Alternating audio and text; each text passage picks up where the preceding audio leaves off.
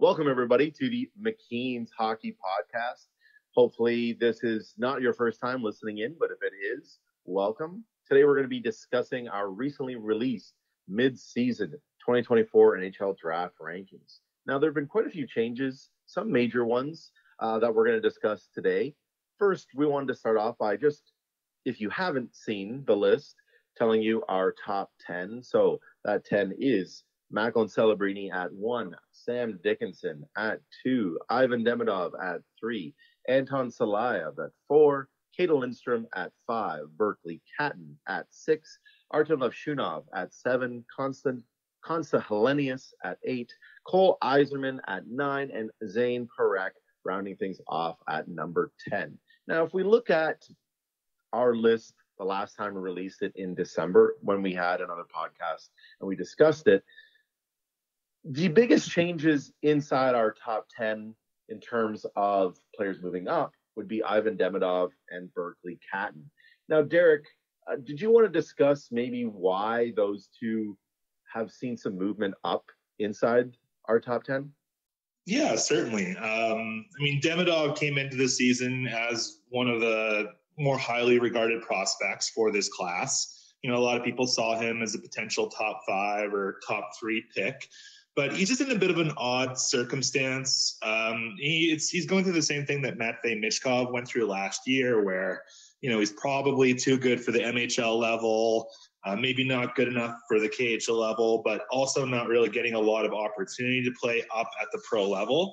And then he had some injury issues earlier in the season, so there was just a little bit of uncertainty going on there. But over the last little bit, Demidov has been healthy.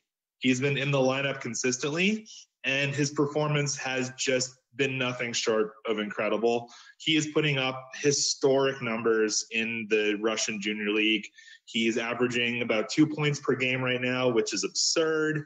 He's outscoring all of his teammates by a wide margin, and he's just pretty much unstoppable right now.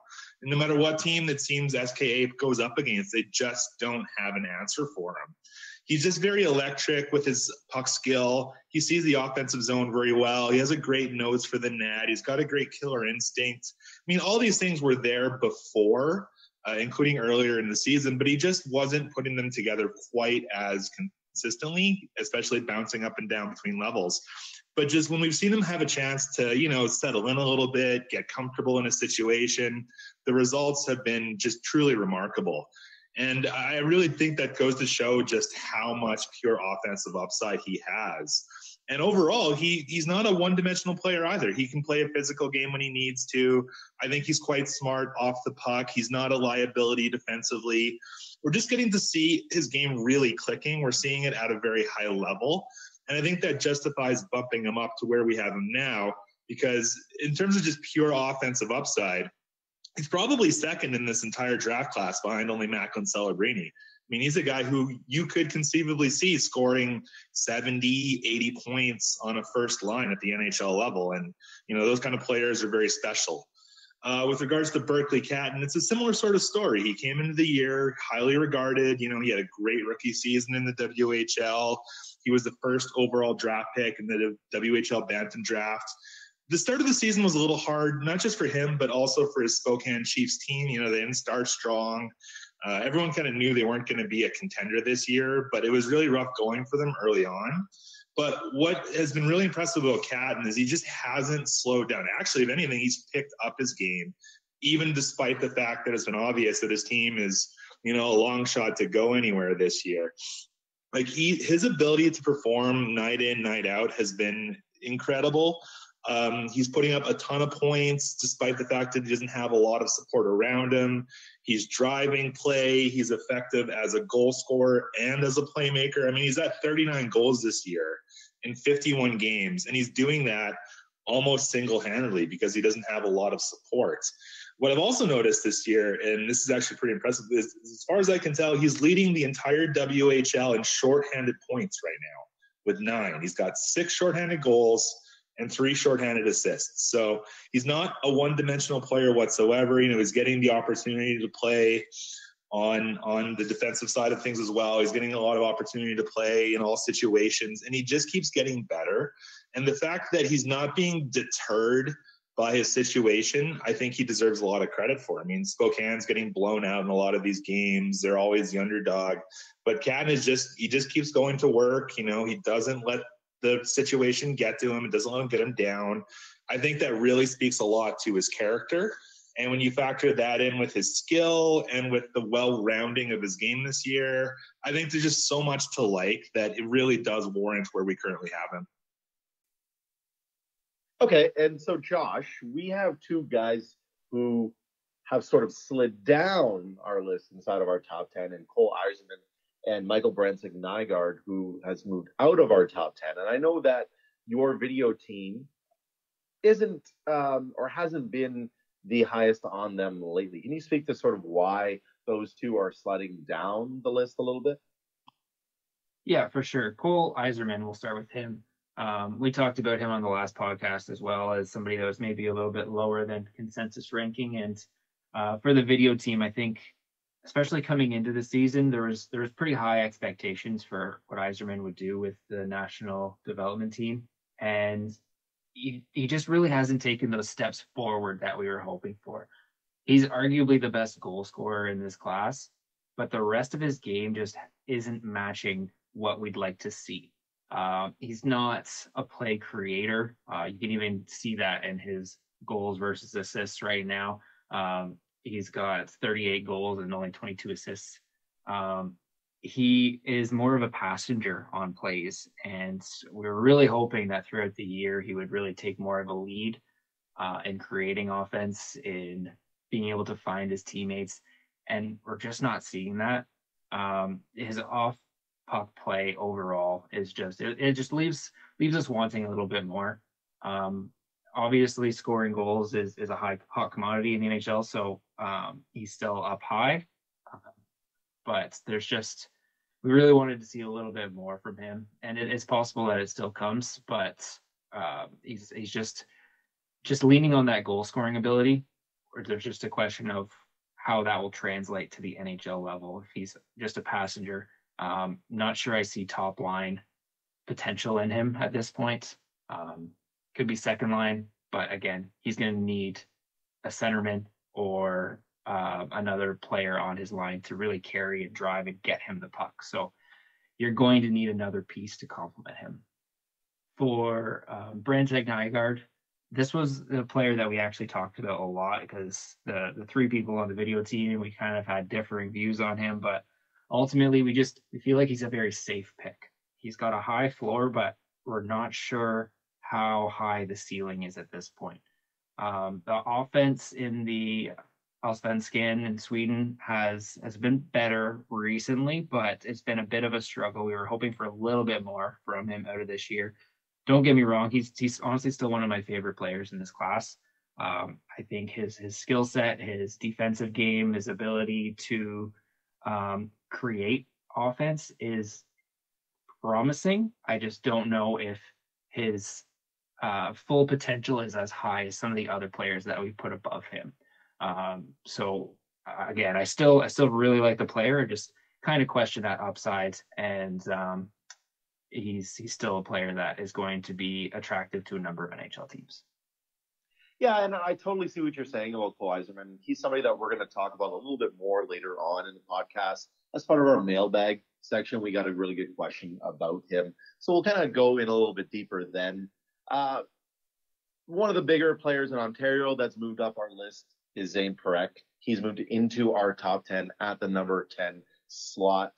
We had him at 17th. Now we moved him up to 10. It comes down to the fact that we just can't ignore the production at this point, right? This is a player that is on a historic offensive run in the Ontario Hockey League. What he's doing offensively from the blue line this year, it's very rare. It's very rare for a draft-eligible player.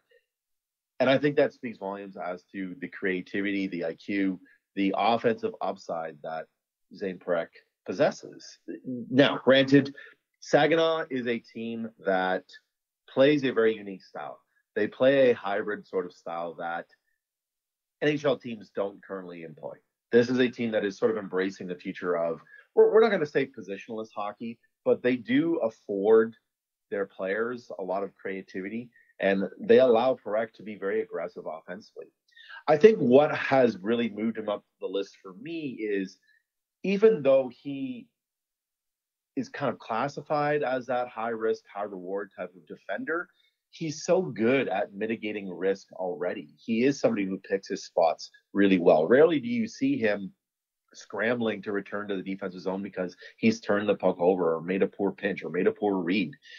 The defensive miscues that are happening are happening inside the defensive zone already.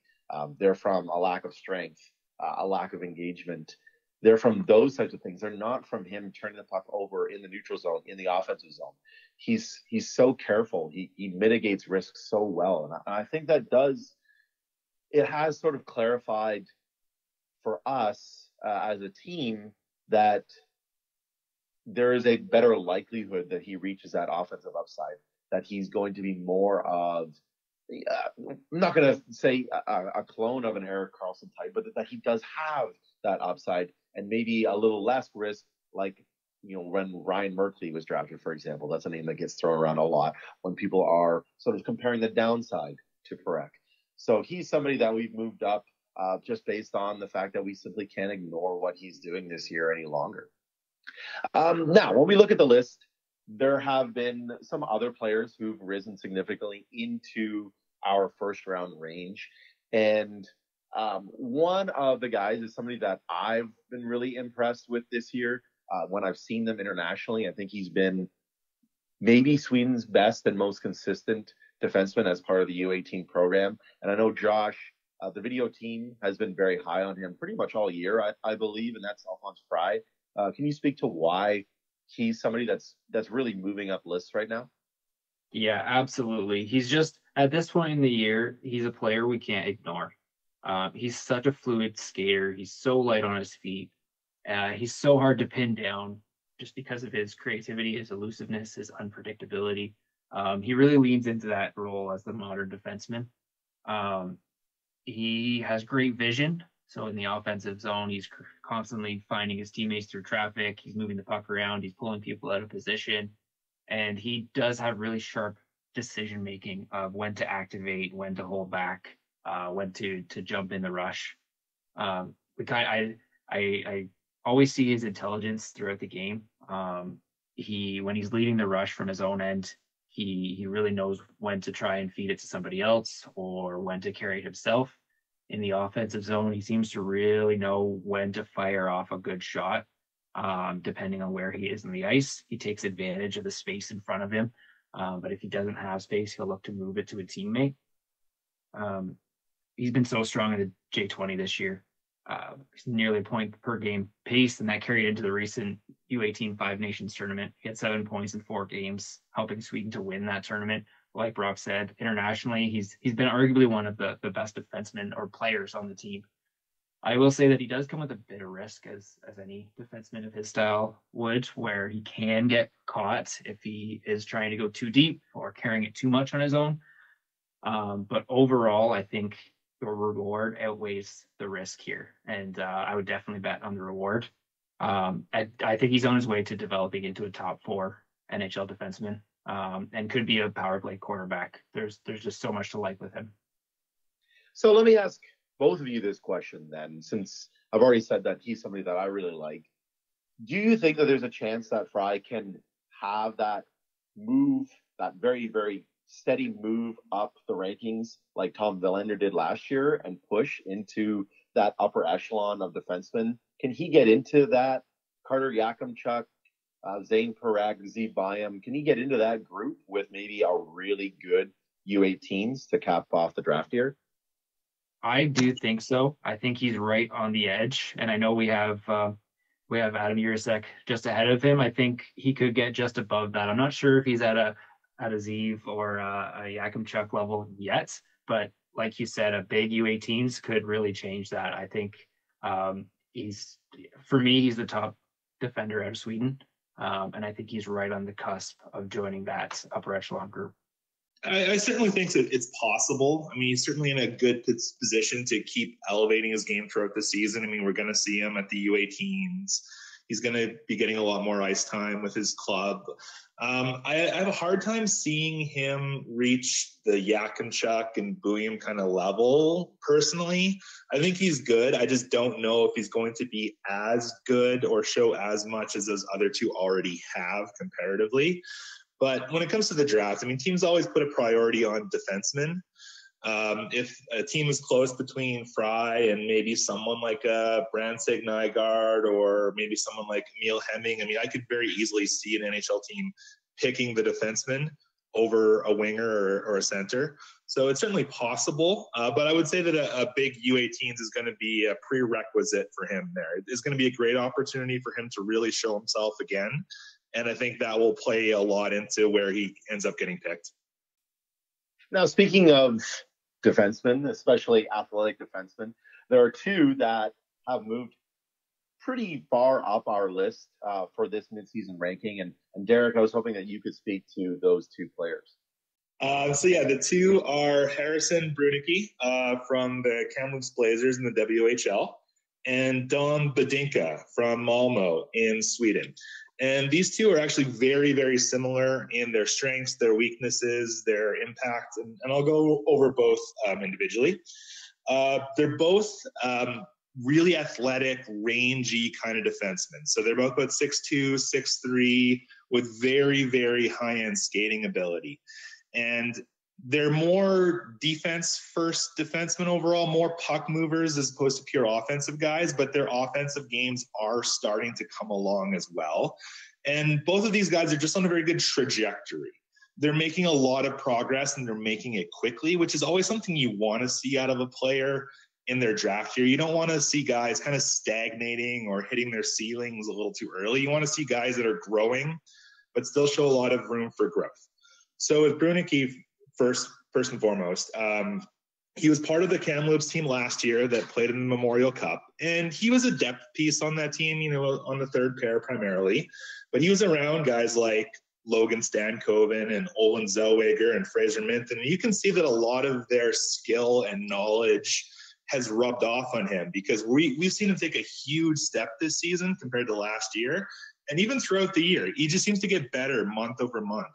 There was a lot of opportunity on Kamloops this year for guys to step up because they're a rebuilding club now. All their big stars from last year are gone. And Brunicky has taken a huge step forward and really assumed the mantle as the number one defenseman on that team. He's playing a lot of minutes in all situations. He's looking good on the power play. He's looking very good on the penalty kill. And he's been great just as in all situations, even strength defenseman. I mean, he's really moving the puck well. He's great on breakouts. He's great in transition. He's dangerous when he joins the rush. And he's gaining a lot of confidence too. He's taking the puck from the blue line in. He's trying to make more plays with it himself. He's just really growing his game in a way that's incredible, I think. He's getting a lot of ice time in Kamloops, and that's going to be the case over the next 2 seasons as well. He's probably going to stay as their number one defenseman. So he's in a great situation to keep that progress going. And Kamloops is a good organization. They've developed a lot of NHL talent. They're one of the stronger organizations in the WHL as a whole. So I would say that his development is in very good hands. With Badinka, he's kind of an interesting case. He's from Czechia, and he's played for them internationally. But last year, he played in the U20 league in Finland with Jokerit. This year, he actually went over to Sweden and is now playing for Malmö. And like Brunicky, he's a defenseman who his game is really built through his skating ability. He's got these long, fluid strides. And I would say he's actually a little more explosive than Brunicky is. Just watching him really move out on the ice when he's got some room to operate is very, very impressive. He can just blow by opponents. He's great on the breakouts. He gaps really well. He defends really, really well with his feet. He's got pretty good reach with his stick as well. And when you look at his numbers from this season, he's only has 3 points in 28 games at the SHL level, which doesn't seem like a lot. But when you watch him play, he's creating opportunities. He's getting scoring chances for himself. He's making things happen for his line mates as well. Malmö is not a very good team this year. They're one of the worst in the SHL. So that might be playing a part. He's not getting any, easy secondary assists that some other defensemen in this class might be getting because they play with a lot more offensive support. But when you just watch him, you just see his game growing really, really well from 1 month to the next. He's got a style and and tools that work really, really well at the pro level now, and should be really good tools for him at the NHL level. When you just kind of envision what he could look like at 24 or 25, you've got a defenseman who's got great speed and conditioning, who can log a lot of minutes. He can play physically in his own zone. He can defend well with his feet. And he also might have some untapped offensive potential to his game as well. So, yeah, things right now might be a little raw with him.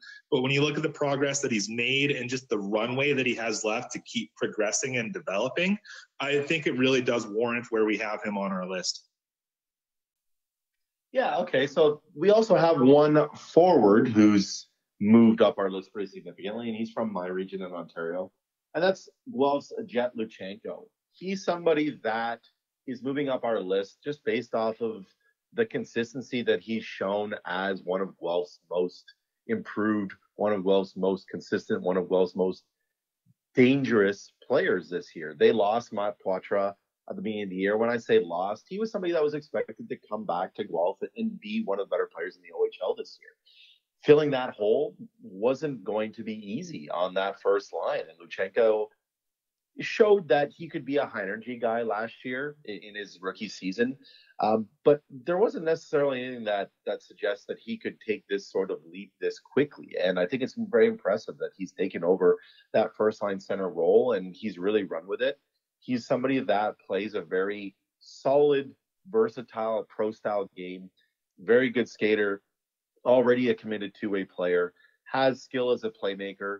A lot of his potential is going to be tied to improving his strength and conditioning. He's somebody that is still sort of inconsistent in applying his trade through the middle of the ice.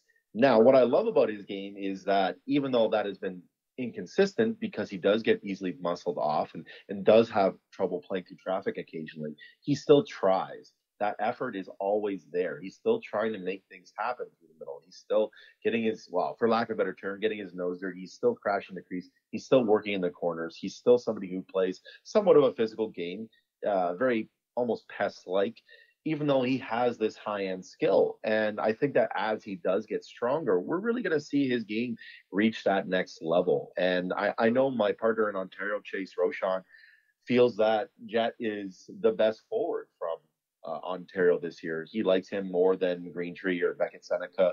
And I'm not quite at that level yet, but he is somebody that I do really like and I do think deserves to be ranked in our first round, thus the move up. Now, we talked about the biggest risers. Now it's time to look at some, we'll call them fallers, players who've moved down our list pretty significantly. And we've identified 4 guys who have fallen pretty significantly from our December list, fallen even more probably significantly from our preseason list. The first one we're going to talk about is a defenseman from Finland, Aaron Kiviharju. It's been very difficult for him this year because he just hasn't really played because of injury issues. Anytime you have somebody like that, and Adam Juracek is somebody who's going to be under the microscope over the second half of the year too because he's not playing. And it's tough, right? When other players are playing, other players are showing what they're capable of doing, it does have a negative impact on the players who aren't playing in terms of their ranking. And Kiviharju is somebody who hadn't really shown a lot of progression when he did play this year. And I think that's sort of the issue. Josh, where do you think Kiviharju ends up fitting in the overall draft landscape? Yeah, like you said, it's just so tough with him right now because obviously coming into the season, there was a lot of hype around him. He's maybe one of the top defenders. He's been on the radar for years just because of how fast he developed. And the problem with a player developing so fast and getting to that international stage so quickly is that you really start to have expectations and you really want to see it continue. Because he was kind of an early bloomer, he seemed to kind of plateau a little bit to start this season. Which was concerning. Everybody, you want to see him take those next steps forward. And then with the injury, it's less about him and more about everybody else really just kind of taking those steps. And where he left off just didn't really sit well with a lot of people. including our scouts. Like, I think we were just really hoping for him to kind of find his game this season and really take those steps forward. But because he hasn't been able to, other players have just been more impressive. And that's just really due to his sliding down the list. Hopefully he can come back and kind of quickly impress, and that could change things. But as of right now, it's tough to see him as a first rounder at all. Hopefully he can kind of change that if he gets the chance. But as of right now, he's definitely a contender to fall out of the first round completely. Now, Derek, I know one thing that you and I have talked about a lot is that concept of early matures versus late matures, right? And when we look at a guy like Kivi Hardju, one of the things that people were looking for this year out of him was improvement as a skater, right? Especially given that he's not the biggest defenseman out there. So in order for some of those offensive gifts to translate, one thing people were really looking for this year was that improvement in his skating. And that's just something that we didn't really see early on and now don't have the ability to see. Do you think that has been one of the main reasons that he's sort of fallen down a lot of draft boards, not just ours? Yeah, I would agree with that. It's just anytime you're an undersized defenseman, you really need to have high-end skating ability. If you're not going to be able to make defensive stops with your strength or your reach, you need to be able to do it with your feet to keep tight gaps or just to apply the right amount of pressure on fast forwards. And we're just not really seeing that with Kivi Hardju. And I think that's a problem. And you can also see that affecting his offensive game as well. You know, to really create on offense, whether that's from the blue line in or in transition, having light feet and a lot of agility and a lot of speed is very important. And we're just not seeing that out of Kivi Hardju. And from what we saw earlier in the season with him, it's hard to see the value he would bring at the NHL level, especially because he's not making that sort of progress we wanted to see. Like I was saying with Brunicki and Badinka, you want guys that have runway. You want to see guys that are improving now, and you can see where their game could conceivably keep improving. And with Kivi Hardju, we're not seeing that right now. He hasn't taken a big step. And he's got to take more than just one leap up levels too. You know, you'd probably go from Finland to the AHL and then the AHL to the NHL. So you need to see the ability in these players to keep improving and to have something that they can rely on to help them make those jumps. And with Kivi Hardju, I'm a little skeptical about it. Now, there are still very good things about his game. He's still very smart. His work rate is really good. He's pretty good with the puck. But yeah, what you were saying is totally true. It's just hard to see where his game is going to go from here and which ways he can improve. He just almost seems like a player that doesn't have quite enough of an identity at the moment. And the fact that he's lost a lot of game time this year due to injury really doesn't make that situation any better. Now, the next one, Derek, is somebody that's from your region. And obviously, the injury issues haven't been as drastic as Kivi Hardju, but I feel like Ryder Ritchie has had a tough time sort of getting into a groove this year based on a lot of things that are happening. And can you kind of speak to why he's somebody that's fallen down our draft board? Yeah, his situation is quite similar to Kivi Hardju's, where he hasn't been playing in a while, and that's hurt his stock, as others have, you know, had the chance to grow and play and answer some questions that scouts had about them. What was rough about Ritchie is that he wasn't playing particularly well right before he got hurt either. He was going through a bit of a cold snap. He just wasn't quite looking like himself. I mean, we're talking about a guy who was the WHL Rookie of the Year last year, burst onto the scene really well, had a great showing at the Hlinka Gretzky Cup, was very, very dangerous on a 1-2 punch with Berkeley Catton, but just hasn't really quite looked like the same player this year. Maybe he had something nagging in Prince Albert that was kind of holding him back, and you know, now he's completely out. And it's just been really hard to see because he's a player that at his best really does show a lot of different things. He's a great playmaker. He's a great shooter. He's a super high work rate kind of guy. There's just a lot of different things that are really good about his game. But we just haven't quite seen them as much as we'd want this year. And it also doesn't help that Prince Albert hasn't been particularly good. They're a team that's fighting for a playoff spot. They don't have a lot of talent. There were a lot of times where I watched Ritchie where he was trying to do too much because he just didn't have a lot of support. I'm hoping that he's fully healthy for the U18 tournament this spring, because I think that's going to go a long, long way to showing scouts, who the real Richie is, if it's the guy that we saw last year or the guy that's just kind of hasn't been able to put it all together this year. Another guy that's fallen on our list is Cole Hudson. And this one wasn't necessarily unanimous within our scouting community at McKeen's. I think probably a lot of it came from myself personally. And I think my issue with Hudson is I just don't necessarily know what he's going to be at the next level. I think we look at his brother Lane, and there's that very clear path for him to be an NHL player based on his skill and creativity.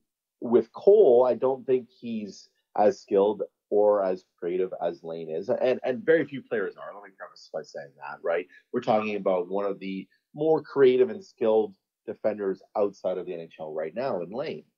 He obviously has some of his own issues that he's going to have to overcome to be an NHL player. But with Cole, he's somebody that I just don't know if I've seen a ton of progression in this year in every category. I liked his game a lot as a U17 player and as a U18 player. I think that there are other defensemen on that U.S. roster who've kind of overtaken him. And it kind of concerns me a bit because now I find myself wondering, is Cole skilled enough to be a top pairing power play quarterback? Is he good enough defensively? Yes, he's got a little bit more size than Lane does, but is he good enough defensively to be somebody who could play a really solid minute-eating top four role? What are we looking at here in terms of Cole? I do think that his play has been better lately. I thought he had a pretty good Five Nations. But overall, I've just found myself somewhat wanting more from him this year. And I think given the strength of defenders available this year, he's somebody that I just found when we're looking at putting together these draft rankings, I found myself saying, wow, I prefer this defenseman. I prefer this defenseman. I think this defenseman has a higher upside. And then that kind of pushes a guy like Cole a little bit further down. Josh, where do you stand on Cole Hudson? Yeah, I agree with what you said. I think the video team had him a little bit higher than we ended up with him on our rankings. But if you look at his development, and of course, we're not going to be able to avoid the comparisons with his brother.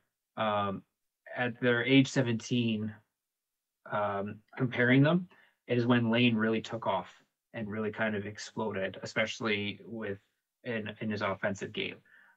Cole has kind of gone the opposite way, where he's actually tapering off a little bit compared to previous years. So it's almost like they've developed differently, where Lane was that late bloomer and Cole was a little bit more early. And I think we're kind of seeing that. There's a lot of offensive potential there, I think, but they're just like his brother. There are some questions of the defensive game. So he's a guy we like, but he's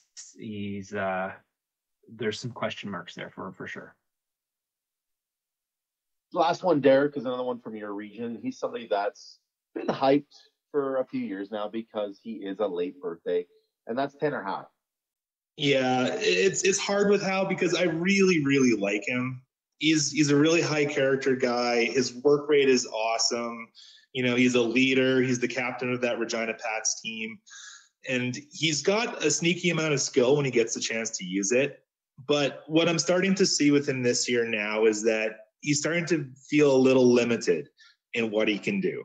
At this level, he's already struggling a little bit with the physicality of opposing teams. He's already struggling a little bit with the speed of opposing teams. And that's not a great sign, because as he goes up levels to the AHL and then to the NHL potentially, it's only going to get stronger. It's only going to get faster. And I'm having a hard time seeing where he can add to his game in that regard. Now, I actually interviewed him after a game not that long ago. When I asked him, what sort of things he was focusing on improving, the first thing he said was his speed and his skating, which is great. I mean, that's exactly the answer that I wanted him to say. And it's really nice that he is recognizing that part of his game that needs to improve. I have a hard time seeing just exactly how much progress he'll make which makes it a little concerning. Now, I'm not saying that he's not going to get picked at all or that he doesn't have a chance. I mean, he's still within our top 100. I think we've got him in the late second round right now. Like, he's still a guy that I could see figuring it out just because he is so smart. He's got a very mature attitude about him. He can make plays in tight spaces when he gets the opportunities. I just worry a little bit about what that's going to look like at the NHL level, what his upside is. At one point, I thought he had a pretty good projection as a top 6 forward. Now I'm a little more concerned about where he's going to end up. And I'm not so concerned that I wouldn't pick him at all. It's just I worry a little bit about, just how much value he's going to bring in the NHL level. And I think there are a lot of other guys that are starting to emerge in this draft class that maybe project a little bit more cleanly as a top 6 forward or a top 4 defenseman. And those are the types of guys that are starting to pass him now on our rankings. Yes. Okay. So now let's we're not going to rapid fire different segments at you, but we're going to move on. We're going to sort of go through a little bit more quickly some other guys in different categories that we either like or feel like have the potential to move up. So the first part we're going to talk about are some players that we feel are really knocking on the door of the first round. So they're just outside our first round, and we think that they have a chance to move up further. And I'm going to take the lead, and I'm going to throw one of the best names in the draft this year, and that is John Mustard. Now, this is a player that I think has had a very slow burn. He's not somebody who came into the year with a lot of hype, and he's had a very good USHL season. And I thought he was probably one of the largest standouts, if not the biggest standout at the All-American Prospect game. He's somebody whose speed is going to absolutely play at the next level. The scoring ability will play at the next level. I want to watch more to see how I think his other components are going to round into form. What's the upside in terms of his playmaking ability? What's the upside in terms of his overall complete game? How versatile of a player can he end up becoming? But he's somebody who I think is really starting to interest me as a player with speed and scoring. And I could see myself really advocating for him to be a first-round pick by the end of the year if he continues to play as well as he has been lately. Derek, who's your choice for this? Yeah, a guy that I've started to come on to lately, a little bit late to the party perhaps, is Yegor Surin out of Russia. He plays for the Loco team in the Russian U20 league. And he's really interesting to me because the circumstances of his situation are maybe playing into him flying under the radar a little bit. So as I'm sure everyone already knows, we're not seeing Russia internationally right now. They're not playing at the Hlinka Gretzky Cup. They're not playing at the World Junior A Challenge like they have in the past. They're not playing in other tournaments. So I'm thinking that a lot of the guys from Russia maybe aren't getting as much attention as they otherwise would. And Surin is the type of guy who strikes me as someone that we probably would be talking about a lot more if we had more of an opportunity to see him internationally. He's well over a point per game on his team right now with 46 points in 37 games. He's a center. He's got a very well-rounded profile. He's a decent skater, good puck skill, good playmaking, good shot. But something that I really love about him is he's a very physical player, and he's got a lot of very strong pest elements. So he's at 104 penalty minutes this season. And just watching him play, I wouldn't say he's like a goon necessarily, where he's taking a lot of dumb penalties. What keeps happening is he'll blow a guy up with a big hit, and then he'll get jumped and kind of dragged into a fight. So there's a lot of that going on as well. But I like that sort of competitiveness, right? You want to see a guy with some competitive fire as long as he's able to stay on the right side of it. And with a player like him, I think he does a good job of that. So when you've got just the overall package of a guy who's a center, he's chipping in offense, he brings a physical element, he gets under guys' skin. I mean, there's a lot of good traits there to like about him. And I just can't help but feel like if he was playing, in the USHL or somewhere in the CHL this year, and we're getting to see him a lot more, and I just feel like we'd have a very different opinion of him. I think he's flying under the radar, and he's definitely a guy that I want to come back to and watch a lot more, because I think if a team does enough due diligence on him, he could be a guy that provides a sneaky amount of value whenever he gets picked. Josh, you're going to keep it in Russia as well, so why don't you go with your selection? I am, yes. I think Derek nailed it that the Russians not participating in international events has impacted the ranking of many of them publicly. So I'm going to talk about Nikita Artemonov. There's been a lot of talk about Saleyev's play in the KHL this season, and for good reason, but it has in part overshadowed the performance of Artemonov, who's on the same team. He might have one of the best motors in this class. I've never seen him take a shift or even a second off. He's always full pedal to the metal, and I tend to love those players who just have that high level of competitiveness. He's played 50 games in the KHL this season, putting up 22 points. So that's the most of any draft eligible in the league this year, including guys like Chernisov and Shervin, who have been getting some first round love. Artemonov has spent time on the first line this season as an 18-year-old in the KHL. Granted, that's been a little bit hit and miss throughout the year. Some games he's on the top, some he kind of shifts a little bit down. But when he's playing on the top line, he's often looking like the best player on that line, the driving force, which is just really impressive. His positioning really stands out, and especially at the level of play in the KHL.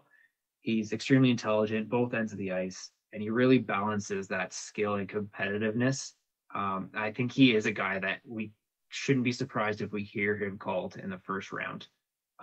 Just the fact that he never gives up on a play, I think you should always bet on those players, because even if they do lack some skill, which I don't think Artemonov does, their drive will kind of carry them to next levels. But he's definitely a guy that I think will likely be in our first round before the draft. Okay, the next segment is looking at players that we personally wanted to squeeze inside of the first two rounds, but we're just ranked outside of it. So, Josh, why don't we go back to you for your selection for this one?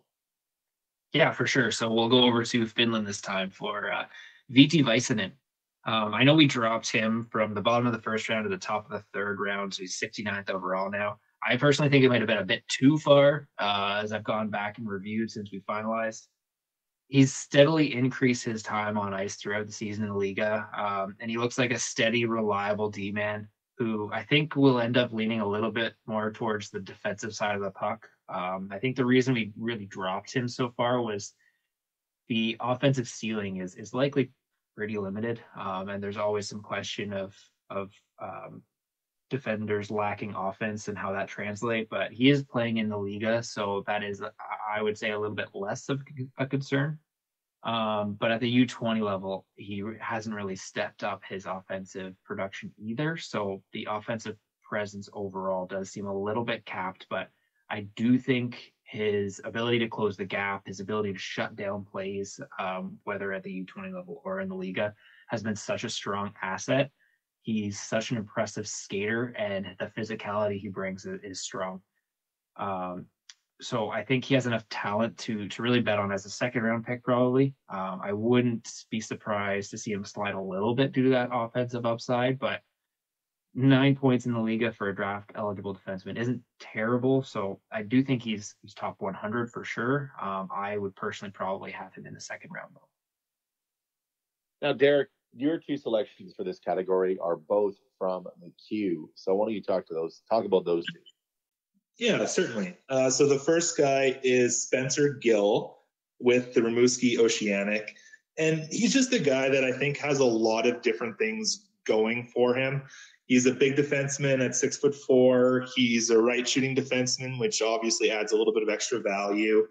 He's a good skater with a lot of fluidity and lateral movement to his game. He's not necessarily a burner, but he gets around the ice quite easily.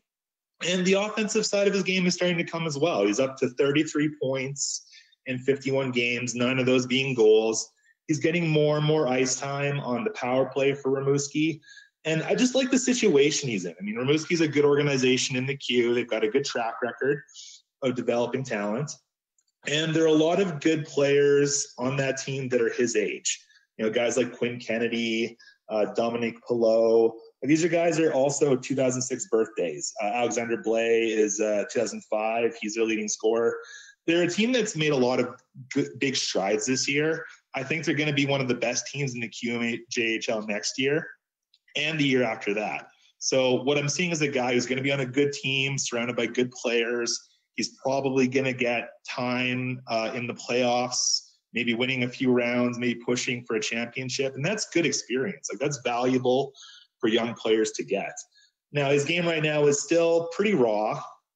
Sometimes he makes some very bizarre decisions defending. He seems to lose track of the play at times. Maybe is tracking it a little bit behind everyone else.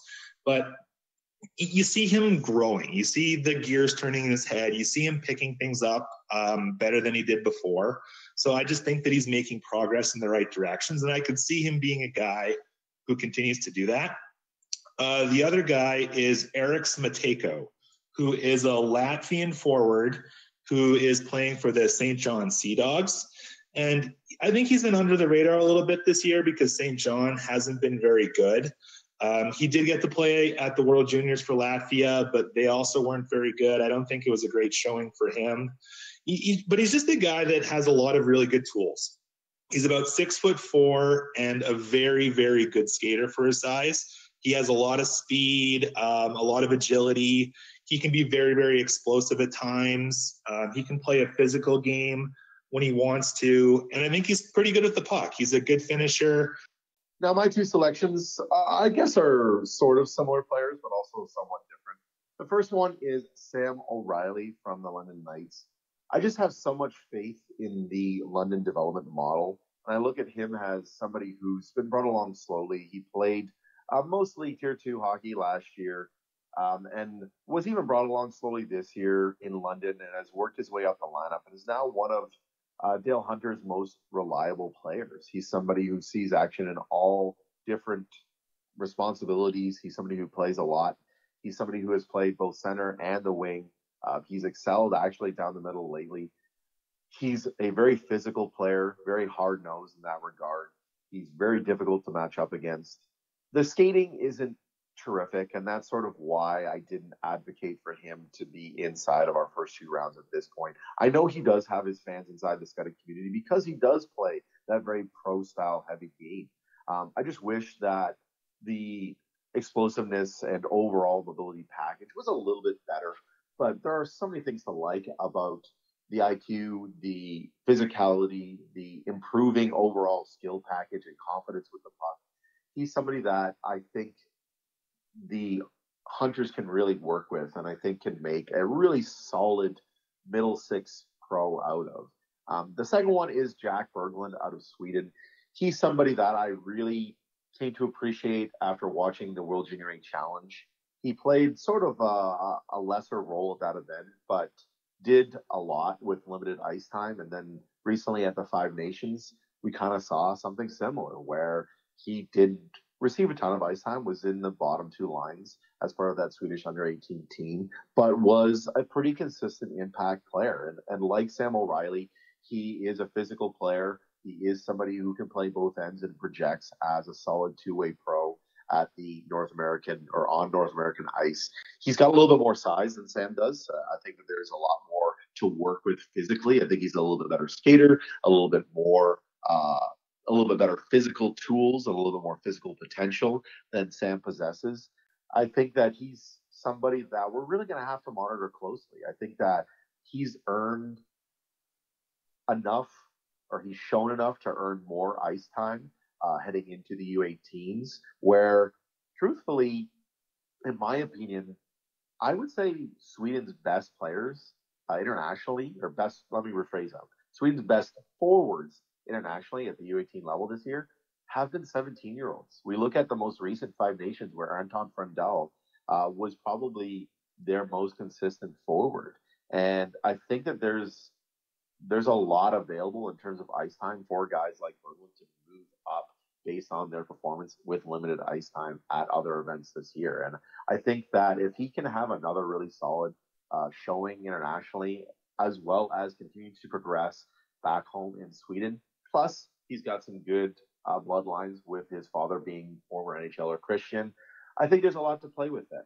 And I think he's somebody that I'm probably going to advocate to have higher on our next list.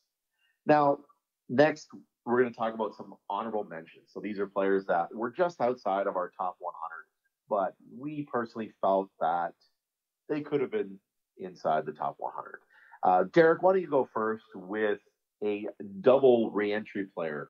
Yeah, absolutely. So the guy I would want to talk about here is Kenta Isogai, who is a Japanese-born and raised prospect. Now, he's been in North America for a few years now. He played with the Youngstown Phantoms for the 3 years prior to this one, and actually was part of their USHL championship team last year. This year, he made the jump over to the WHL, joining the brand new franchise, Wenatchee Wild. And that has really opened my eyes to what he brings. Earlier on this season, he was incredibly dynamic, playing alongside Matt Savoy and Connor Geekie. But he's managed to keep his play up really, really well, even after those two guys were traded away. He is by far and away their best player. And frankly, he's been one of the best players in the entire WHL this year. He is super, super dynamic with the puck. He's so creative. He sees the offensive zone so well. He has good control with the puck. He makes it plays at a high rate. He's a pretty good finisher as well, almost like a sneaky good finisher at times. He's at 74 points this season in 51 games, but only 17 points of those have come with the man advantage. So he's scoring a ton at even strength, and he's doing it now without a lot of support around him. He's also a guy that they use on the penalty kill, and he looks really good on the penalty kill as well. He's got 4 shorthanded points this season. There's just a lot to like about him, and I can sort of understand why he wasn't picked in the last two drafts. He's maybe not the best of skaters. He's agile. He can be shifty and elusive, but he's not a real burner. And he's not particularly big. He has trouble sometimes fighting through checks. But just seeing like how seamlessly he's been able to jump into the WHL, a league he's never played in before, and just kind of emerge as one of the best players in the league this season has been very, very rare, very incredible.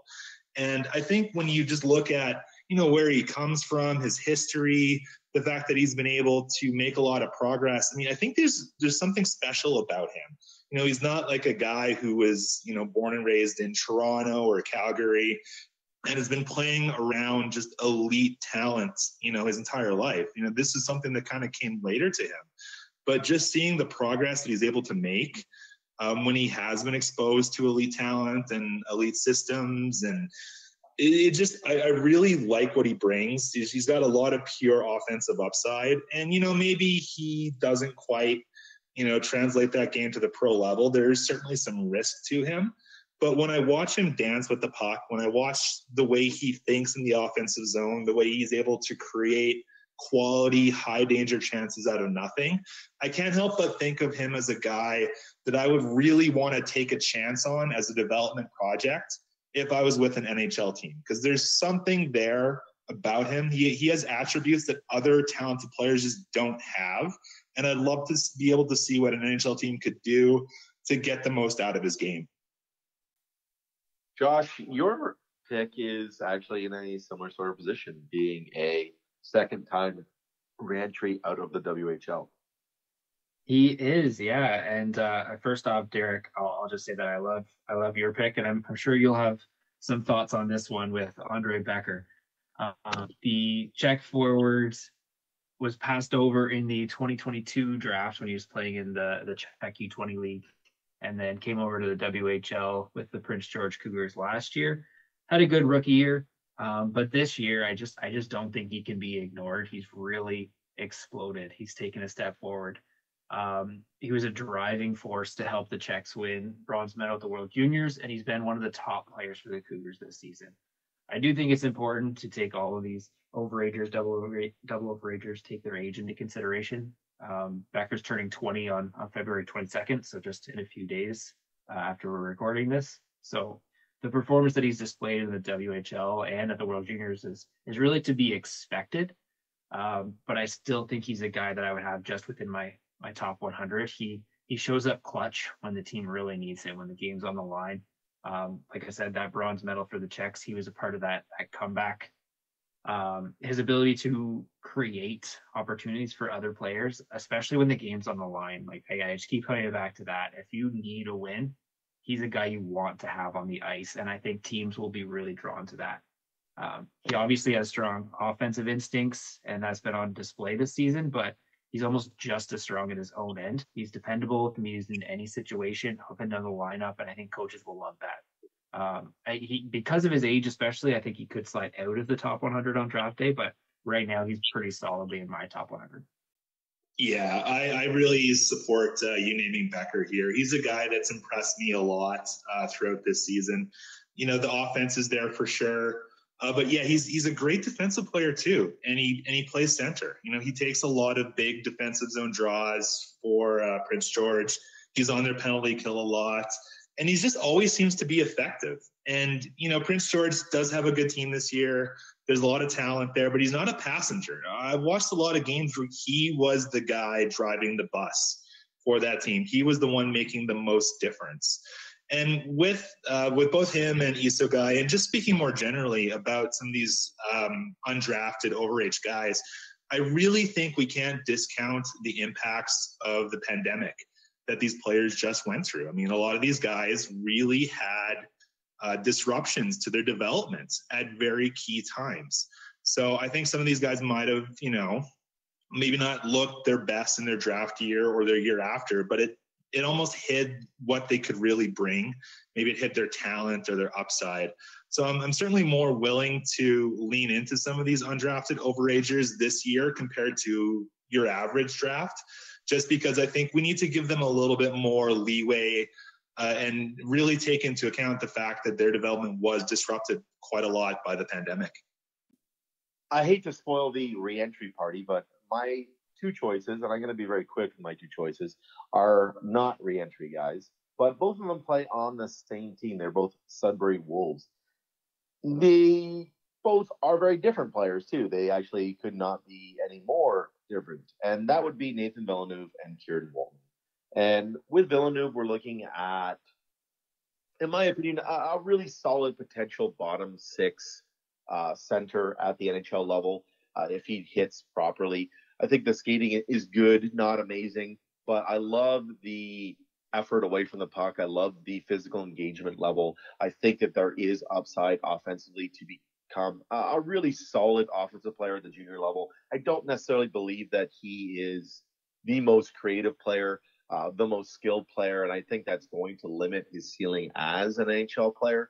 But I do see him as somebody who can play. I think, you know, a guy like Scott Lawton maybe comes to mind, that type of player at the NHL level, which has a ton of value when you're looking in that second and third round range. Whereas Kieran Walton is a very raw player. He's somebody who is a very big forward, still sort of growing into his frame, learning to play a little bit more consistently, but he flashes some really good high-end offensive upside. Recently had a hat trick as of us recording this on Saturday morning, and one of those included an end-to-end rush. He's somebody who shows these flashes of brilliance, but in between those flashes are massive bouts of inconsistency, especially as a complete player. And this is kind of going back to, his time as a minor hockey player, where I was following a little bit heading into his OHL draft year, where I had a few scouts tell me from the OHL, this guy is the biggest boom or bust pick in the OHL draft this year. He ended up falling in the OHL draft because teams were just not willing to take that risk on him sort of figuring things out. Sudbury ultimately did, and they're looking really strong for taking that chance on him, because he's really developing into a quality offensive player. And I think that the upside there is pretty strong. It's hard though, because it depends on what night you see him. That's ultimately why he was kind of kept outside of our top 100. But if he can continue to string together some really strong performances and have a really solid playoff run with Sudbury, I think that would also go a really long way. I think he will easily find his way into our final top 100. So we want to end this segment off with some questions from social media. We had put out to our fans on social media that we were accepting questions for our mailbag segment for this recording. Now, we didn't get the kind of reception that we wanted, but we did get to, in my opinion, really good questions. The first one, I think we're going to split into two.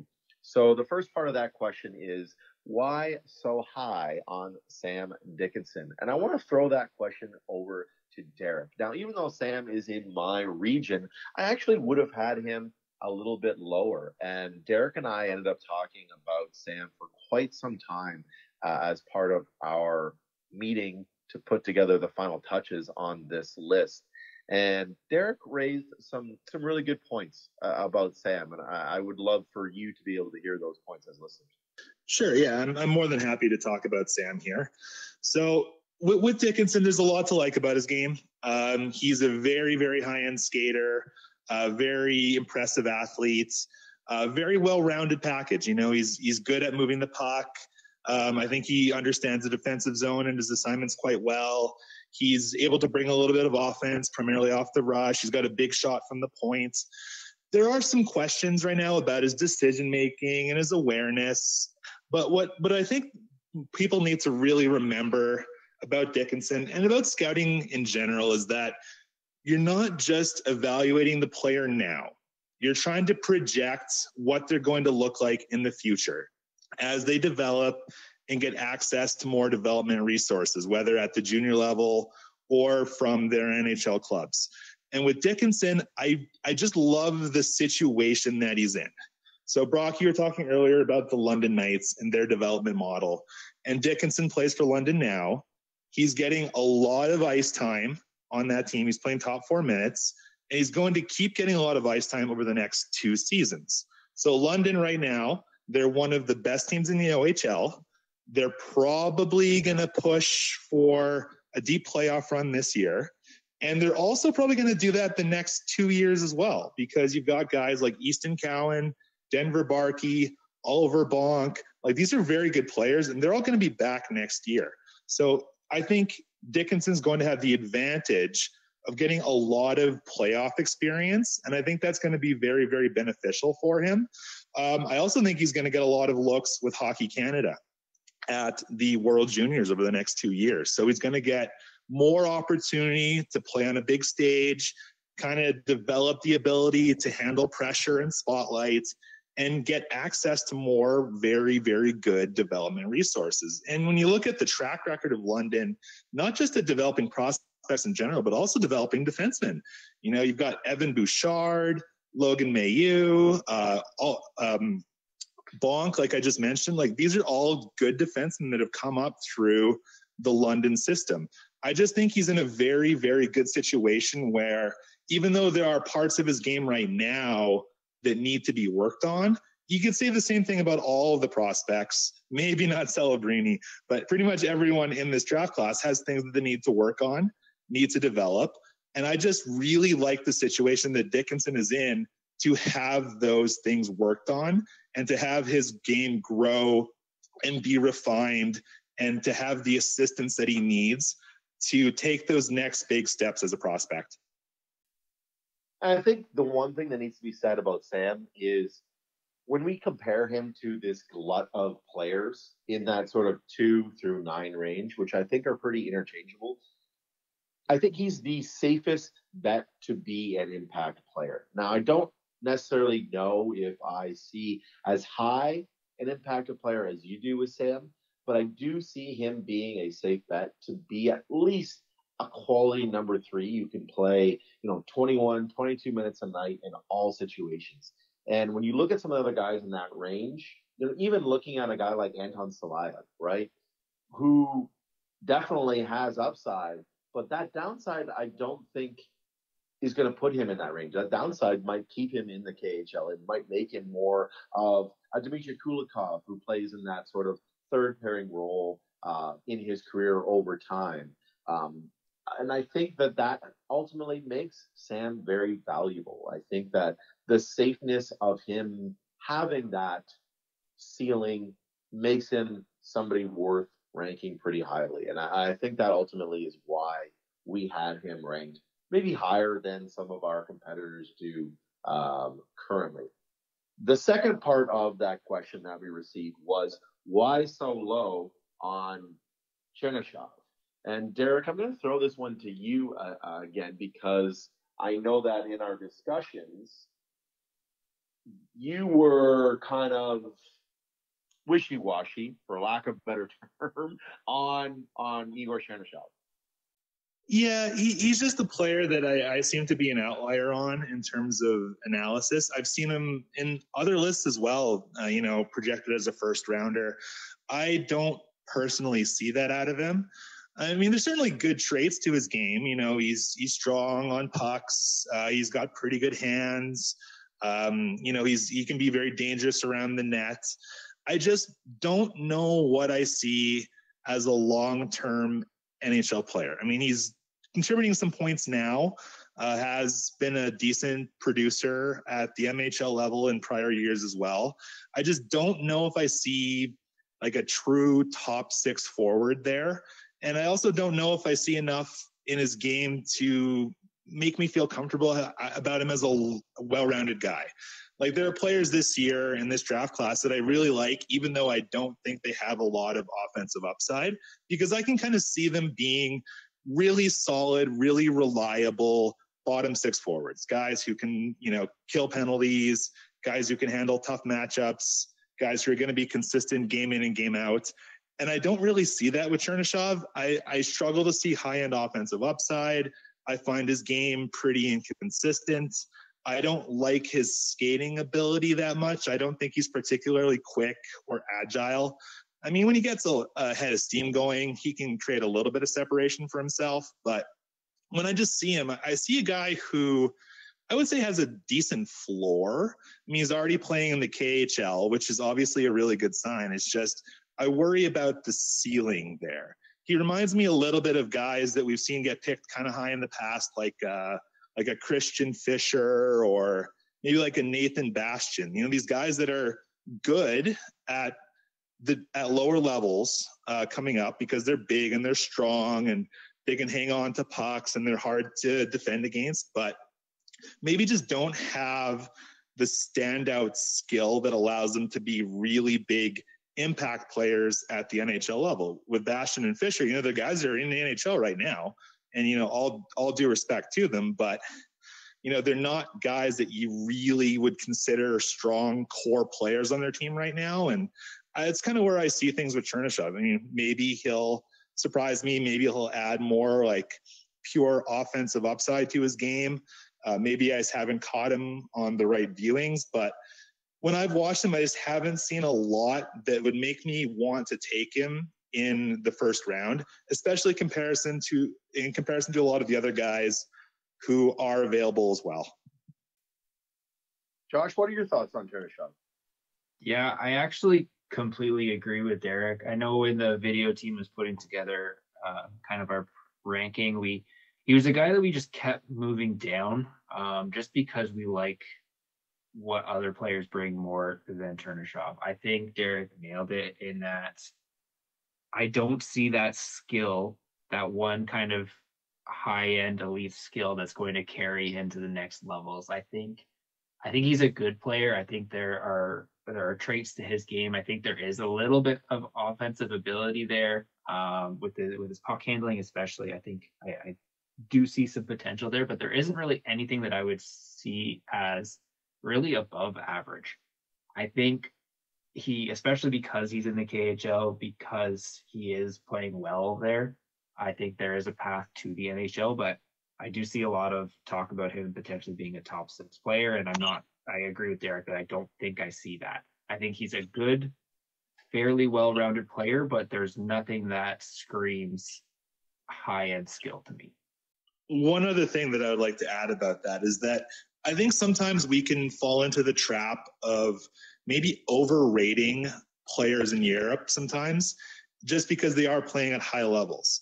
Now, it's impressive to be a teenager and playing in the KHL or the Finnish league or the SHL or what have you, but I don't always know if that's the best thing for their development.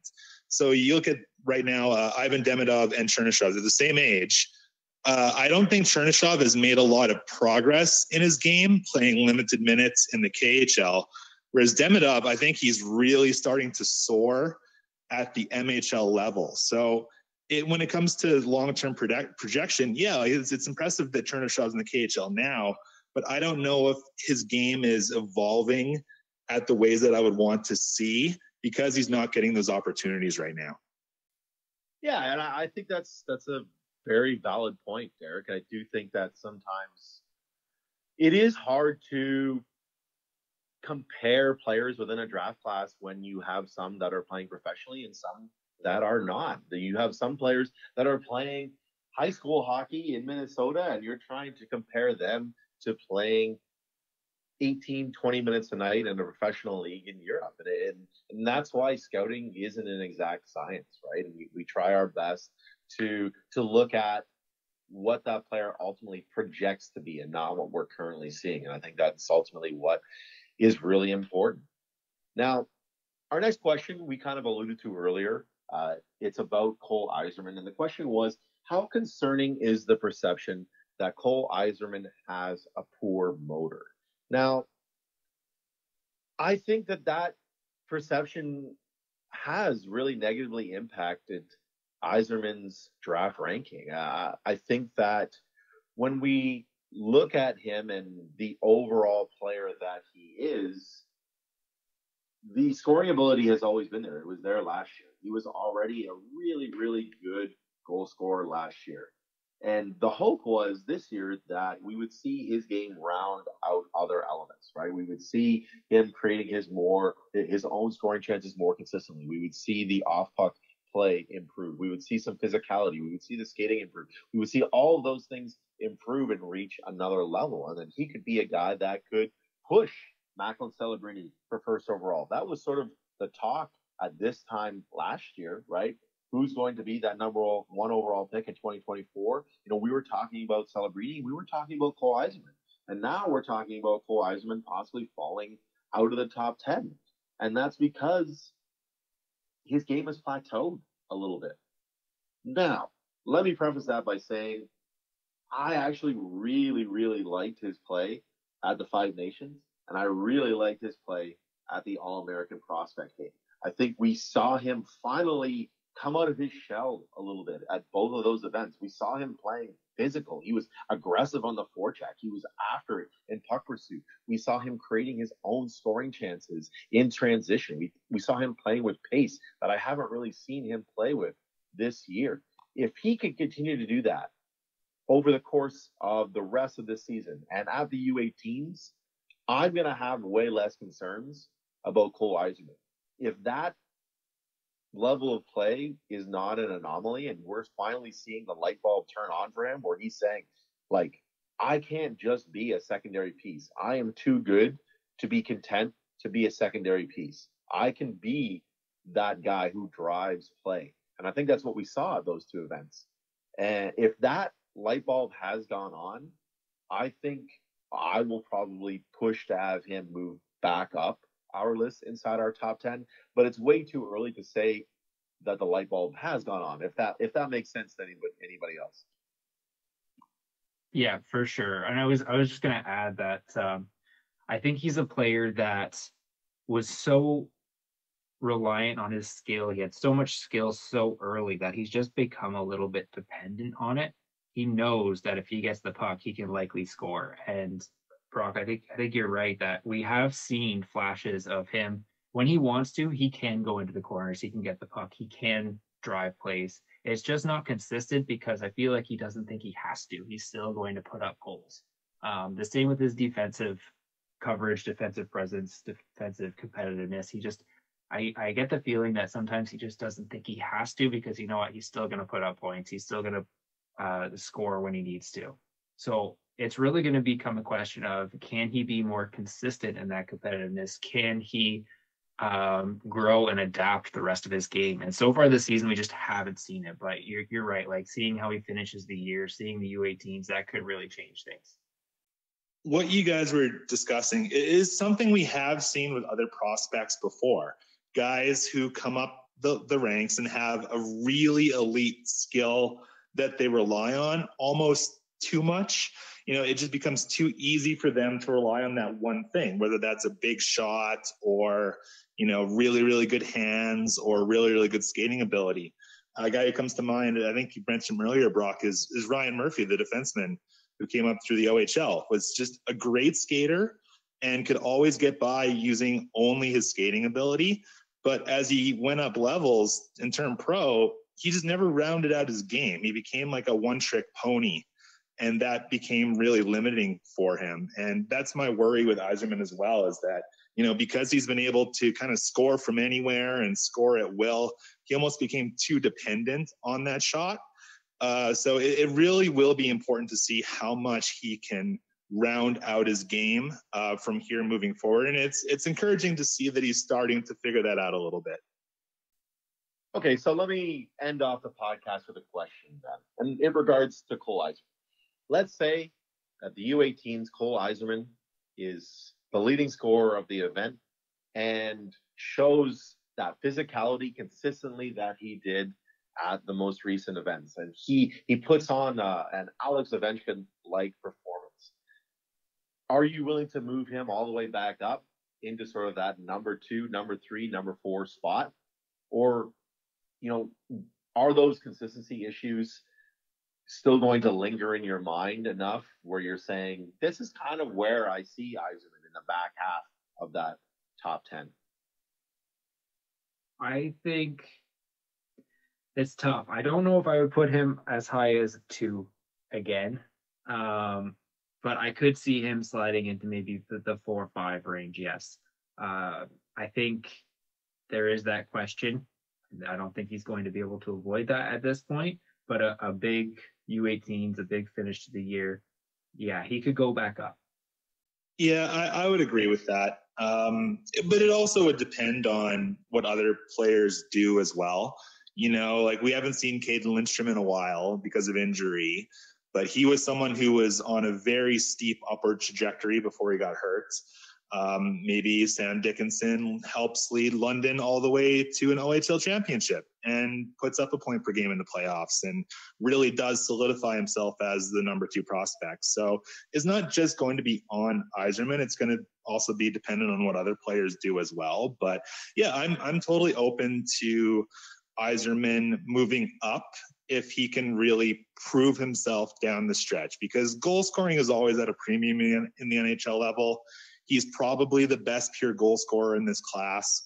So if you've got a guy who has that elite shot, but also has a lot of other elements that have been added to his game, I mean, that's a very hard player to not pick top 5 or top 3. All right. Well, that wraps up things for today. Thank you for listening and joining us on this podcast discussing our midterm rankings. If you haven't seen the list, please head on over to McKeen's Hockey, where you can see our top 32 for free and our top 100 only for subscribers. Also, please make sure to subscribe to our new YouTube channel, where you can find this podcast and help our channel grow. We plan to produce a lot of content on this channel moving forward, so you can look forward to that leading up to the draft. Hope everybody has a great rest of your family day.